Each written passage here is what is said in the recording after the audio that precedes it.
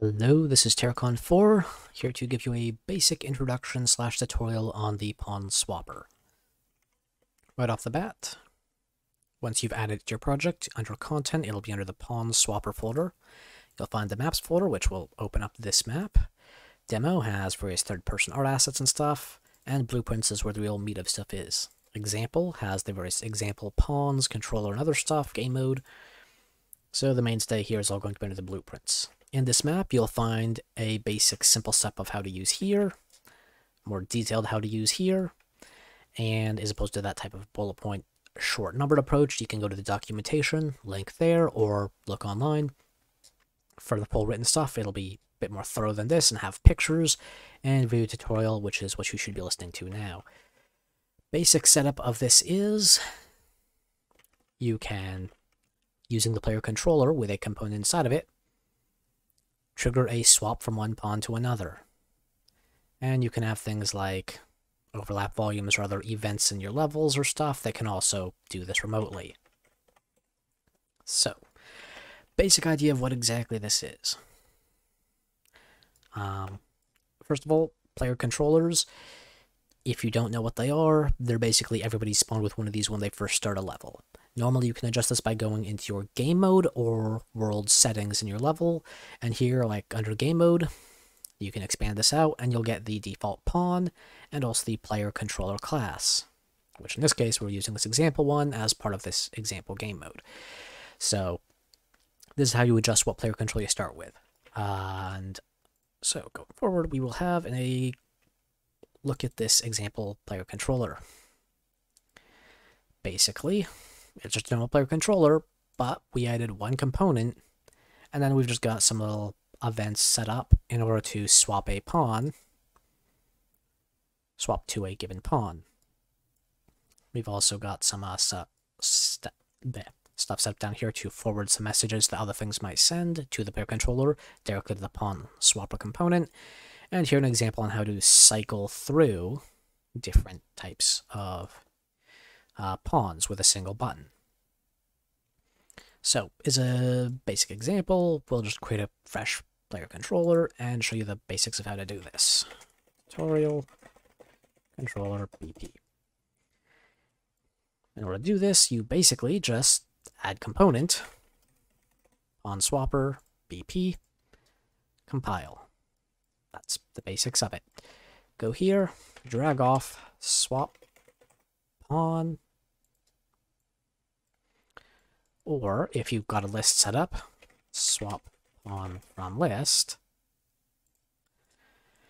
and then say like tap 1 or whatever, keyboard event 1, and this is basically all you'd really be doing. You just get you add the pawn swapper component, get a reference to it, and from it you create the swap pawn or swap pawn from list nodes, and then you call it and you can tell it what pawn you want to swap to. Location offset is, say, one pawn is really big and their pivot point would be relatively high up in the air. If you swap out from the same location, giant dude might be clipping into the ground, so you'd say maybe if he's 150 units higher, add an offset of 150. That's more or less what location offsets are. You got a really short guy swapping from normal people, suddenly he'd be floating in the air, you might add a negative, simple as that. If you got a list, you'll have pre-input this stuff, so it'll take care of all that automatically. Force update basically means if you're already using the same pawn class, it'll still spawn the new one and destroy the old one. In most cases, you don't need that, but for a few might be useful. But this is basically all you need to do. If you want to set up a forwarding of messages, then you go up to class settings, pawn swapper blueprint interface, compile, and then after that you could create your own event for, say, swap pawn from list or such, and then you get your reference to the pawn swapper component, swap pawn from list, and then you could just forward those directly to it like this. So now from, say, if anybody gets a references to, say, get player controller or whatever, be it you're overlapping something or the level blueprint, whatever, they can just get a reference to the controller and easily send the swap pawn from list to force the player to be a different thing whenever they want. So that's the advantage of adding the BPI and stuff here on the player controller. But for the most part, all you really need is this. Again, examples of a little bit more on how to do stuff here, but it's very simple. Options are, for the most part, just you can enable or disable a debug mode, and you can adjust the spawn settings when it's spawning new stuff. Then, say you wish to go and set up the ability to save and load values using the pawn lists. The big advantage of pawn lists is you can save and load custom values for like health, inventories, whatever. Anything you can assign a variable to and use that. If you can manually get and set those yourself, this will work for that.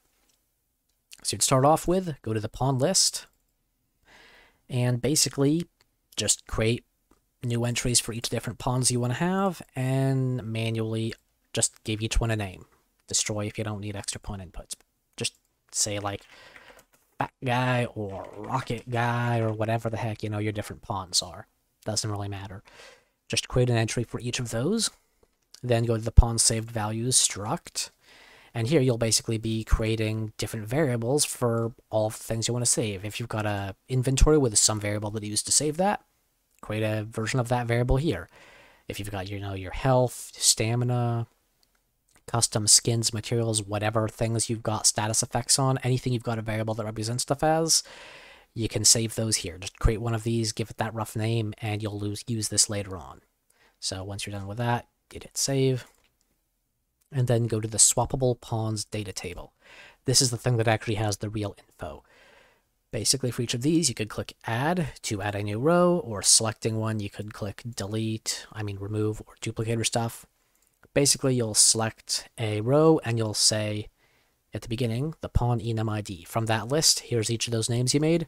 Select this, and this particular entry will now be assigned to that guy, that list name. Then pawn class, that's whatever the actual actor class is that you've already created. This is where you'll connect that. Then the location offset, we already basically covered that. Really big guys, you might need to add like plus 50, 20, 100. Really short guys, maybe add like minus 20 or 30. Then default save struct values. This is basically when the pawn is first swapped to and there wasn't a previous instance of it. This is the default values that the component will be sending to the new pawn. So default health, whatever, stamina, inventory, whatever you got, just set your defaults here. And then with this, save, and you'll have your different entries for each of your different pawn versions. Like here we got pawn 2 with pawn 2. You set their name, and you set the actor class.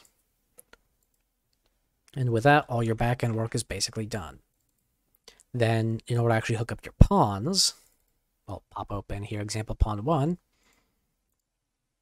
You basically just, if you want to have the, you don't need to do anything if you're just swapping pawns normally, but if you want to have the inventory saving and loading aspect, go to class settings, go here and you would add the pawn swapper BPI. We've already got that, so normally you just click it and it'd be here, and then you'd make sure you hit compile for anything to work.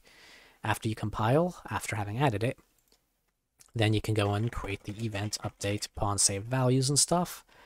We've already got one here. You can also create a notice right before it's destroyed /despawned. And basically, this is your loading of values. So your pawn, when it is swapped to and first spawned, right before the player has possessed it, it'll get this message if it has the blueprint interface set up.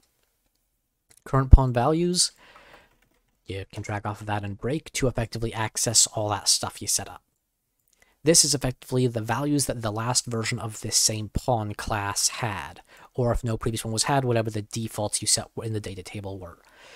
The last pawn values is for the previous pawn, the one that you effectively swapped from. So say you were first doing a rocket guy and now you're doing a tank guy, you swap to the tank guy. This here would be the previous or default values for a tank guy, while this one would be the values from that previous rocket guy. So say you've got 3 characters and you want them all to share inventory, you could access the inventory or whatever you saved from the last pawn values and use those on the new one. Or you've got 3 characters and all of them you want to have the same health, you could access that health from the last pawn values and use that to set your current health instead. So it gives you a little bit of options there. Then in order to actually save these values before you destroyed, again, once you've added the blueprint interface, you'd go down here to the left, interfaces, get pawn saved values. This will now be showing up. In here, you'd basically just see this. Whatever pawn this one is, you'd want to set, hey, make sure that you know what particular pawn this one is saving its information as. Then take saved values, make, expand that out, and here you can effectively save all those different values for your guy. In this case, we've got a variable for, you know, our health or whatever, so we would save those. If you've got, again, your inventory, maybe you've got stuff on a component, you might drag out that component, then from there pull out the variable that handles that stuff and plug those in. So you got to manually connect in all the things that are being saved and manually connect in all the stuff that's being loaded and set those up. So you have to manually do that, but on the other hand, it's pretty open-ended, so you can, in theory, set up almost anything. So that's pretty much the basics of it. And it'll just fire this whenever this guy gets spawned, and it'll call this right before he gets destroyed.